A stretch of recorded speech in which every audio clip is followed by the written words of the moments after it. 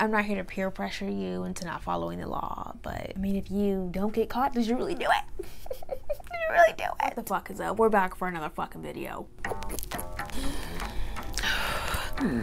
Seriously, like I need to take a fucking minute.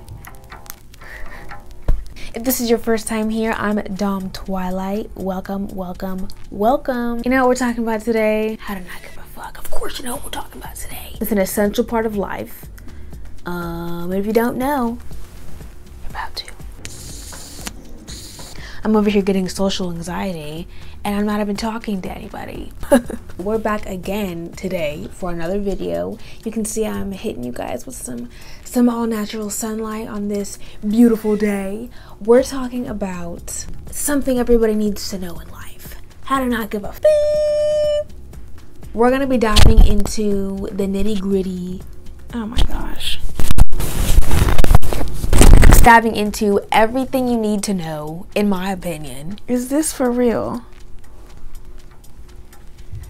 We're gonna be diving into everything you need to know on how to not give a fuck. I'm not really sure what the best way to say that is, but let's just get right into it. Handy dandy notebook, back at it again. Let's just go right into the section. Where is she at? Here we are. How to not give a fuck.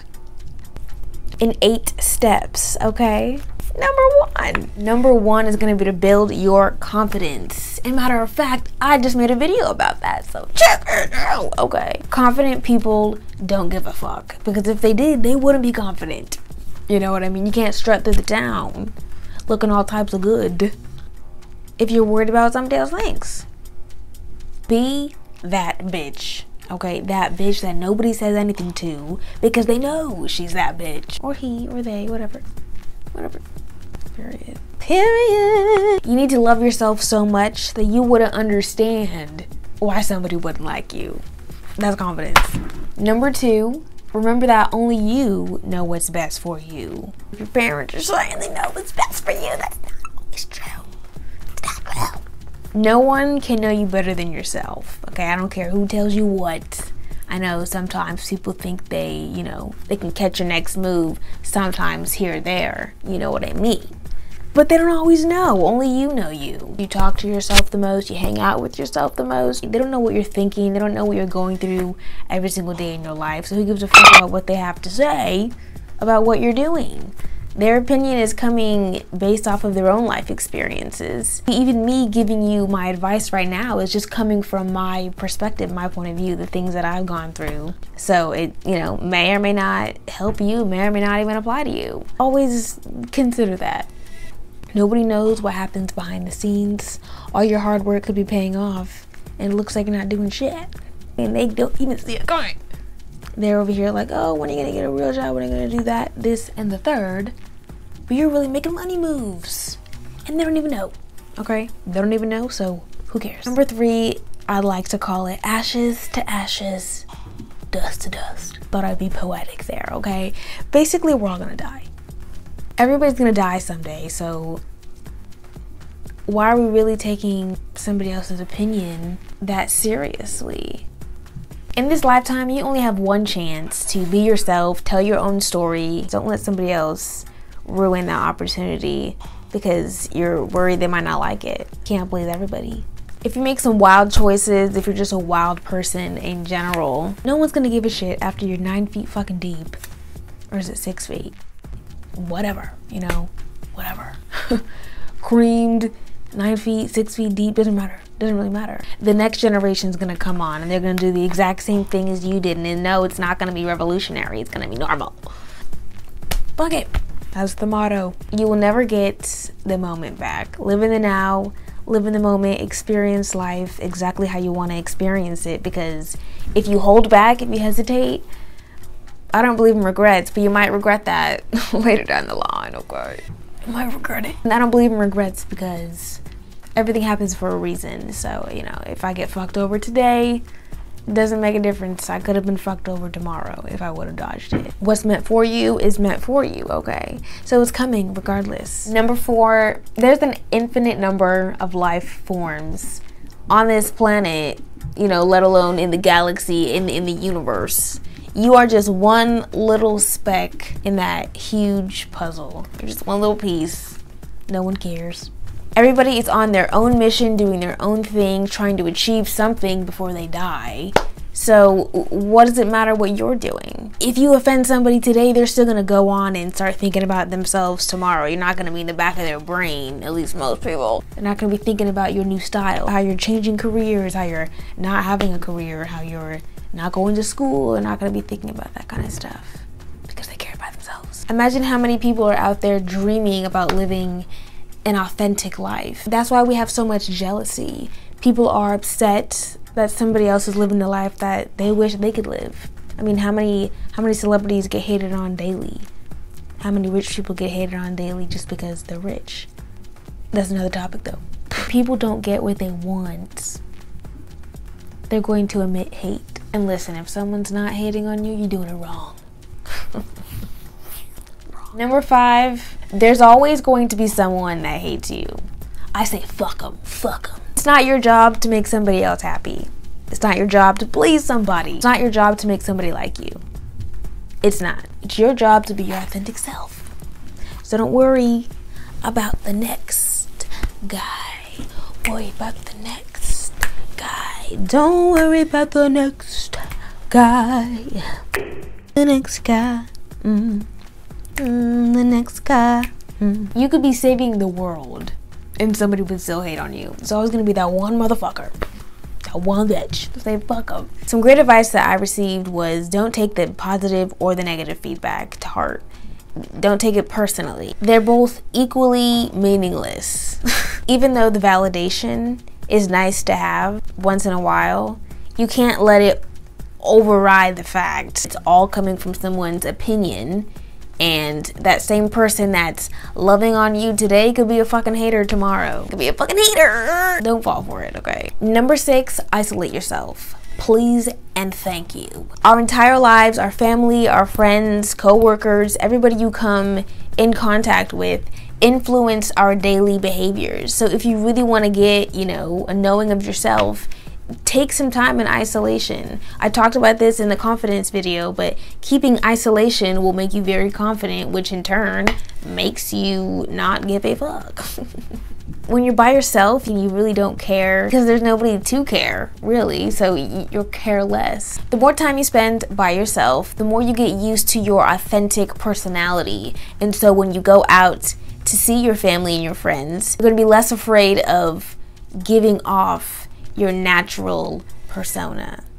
Whereas if you spend so much time with people who have very set minds, you don't want to be the odd person out, so you're going to try to, you know, follow the leader and little sheeps in a little motherfucking pack. Don't do that, by the way. Think on your own. One way to avoid really following the pack is to just spend time by yourself. Get to know yourself. Think about the things that you grew up with and whether or not you really agree with those things still. Whether or not you believe in them, religion, your personal style, the food that you eat, the things that you care about, your priorities in life. Break down all that good stuff. And that leads perfectly into one of the next steps, actually. Number 7, question the authorities. Question the authorities in your house, parental figures, whatever it may be, whoever's above you, setting rules or laws above your head. Question them. And I don't mean get into, you know, full-blown fucking arguments, but unless you really want to. What I mean by question the authorities is to just look at the rules that are in place and decide whether or not you agree with those rules or whether or not you want to follow them. When I look at a law, I think about it for myself. I think, does this law apply to me? And would it benefit me in any way, really, to follow it? Would it be a hindrance to me to follow this law? The answer is yes. It's a no for me, baby. If you live your life without questioning the authorities or the rules, you're not living your life authentically. You're living by a blueprint that somebody else made. And until you make your own rules, will you truly not give a fuck?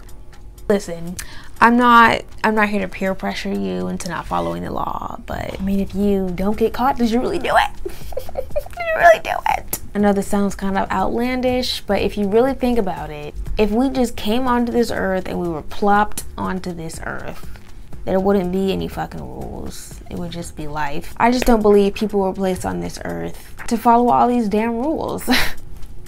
Sorry. Did I lie?